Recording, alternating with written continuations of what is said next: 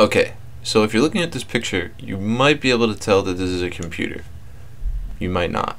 You might be able to tell that this is a motherboard and GPU of a 2007 Dell Studio 520, and that this is a 1 GB stick of DDR1 RAM. What am I even talking about right now, and why is it important? Well, I might sound like I know a lot about computers, but in reality, I know pretty much next to nothing. What I do know is how to look up videos on YouTube of how to do things. So after watching a few tutorials, I ordered the necessary parts on Amazon and decided I would make a tutorial of my own. The parts arrived, I got to documenting. Here we go. The motherboard, the central nervous system. The graphics card, these are the eyes of the system. Processor, this is more or less the brain. Power supply is pretty self-explanatory. And a hard drive, which is kind of like long-term memory. Oh, I forgot to mention random access memory, or RAM, which is basically the short-term memory of the system. I also forgot to mention this weird analogy I'm using for the human body, but I'll go into more depth later. The only thing we're missing right now is a place to put all these parts together. I'm reusing the old 2007 Dell case. The only thing we need to worry about is this power button cable right here. The power supply is the first thing we can put in the case. It screws right in. Just make sure that the plug and the power switch are facing the back of the computer. We won't need all of these cables that are coming out of the power supply, but we'll need a few. This is the processor, and we're going to put this in the motherboard before we put it in the case. This is the CPU bracket on the motherboard, and you just lift this little lever right here. Then you gently drop the processor into the socket. It should fit right into place.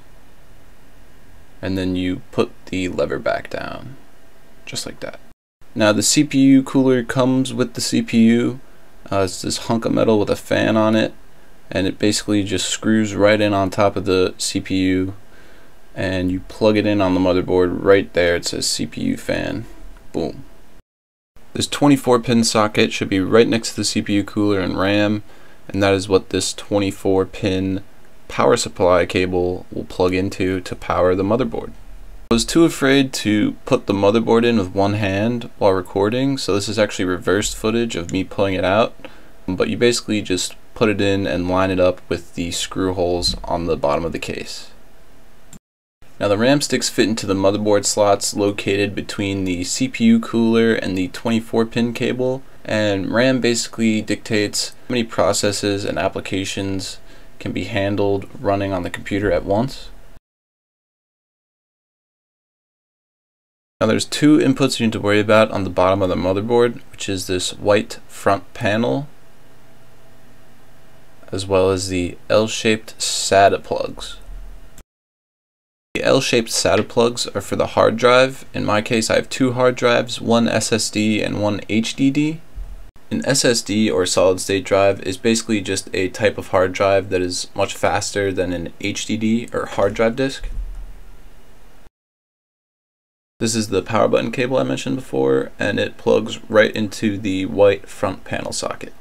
Also, don't forget to plug in this 8-pin connector right above the CPU. Now it's time for the graphics card, and this is quite the upgrade. A graphics card is a chip that is cooled by a heatsink and a fan, just like the central processor. The CPU connects directly to the monitor and handles all outgoing display. To insert the graphics card, just make sure this little bracket is pushed down, line it up, and it should click into place. Now it's not necessary, but it's generally good practice to secure the graphics card by this metal panel right here. This way a heavy graphics card will stay in place. Now there's one more 8-pin connector that may or may not need to be plugged into your graphics card. It all depends on what particular graphics card you have.